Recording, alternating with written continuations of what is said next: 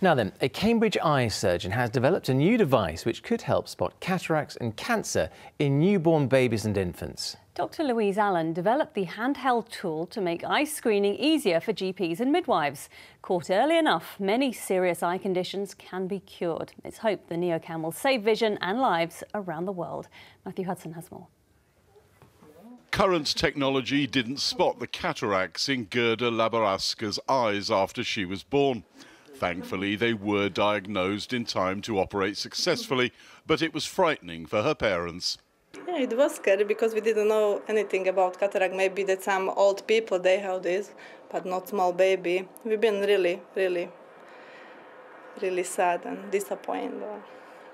Experts currently use ophthalmoscopes to check for cataracts and the eye cancer retinoblastoma. But its bright light can be hard to use with babies and small children, so symptoms are sometimes missed.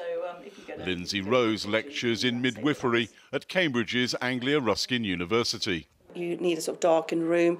You've got to get the baby to open their eyes. I mean, that's no mean feat. They don't play ball, and generally when you try and look at they clamp shut and they will not play ball. Cataracts are a lack of translucence in the eye lens.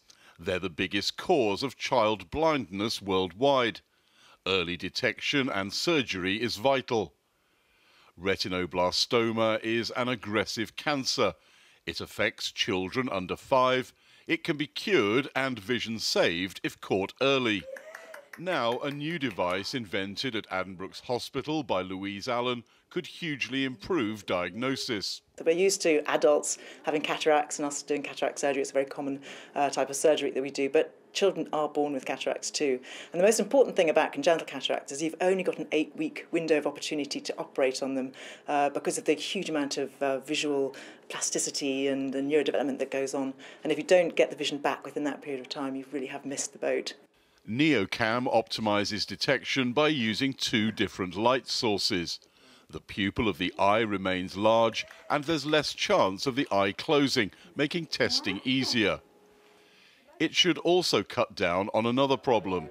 The existing test told Liam John's parents he might have retinoblastoma when he didn't. They didn't say it's a problem there, but they said they couldn't get the reflex they were expecting. Then we started looking on Google just to find out, okay, what does it mean? Because Janisha's a medical person, so she knows more about it. We shouldn't have looked on Google just to find out what it is. Waited for the appointment. But actually, that just cost us that 14 days, you know, just like shocking and just like difficult time, you know.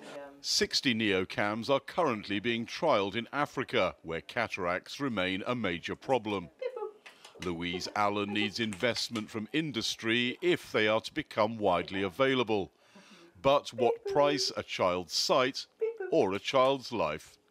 Matthew Hudson, ITV News, Addenbrooke's Hospital in Cambridge.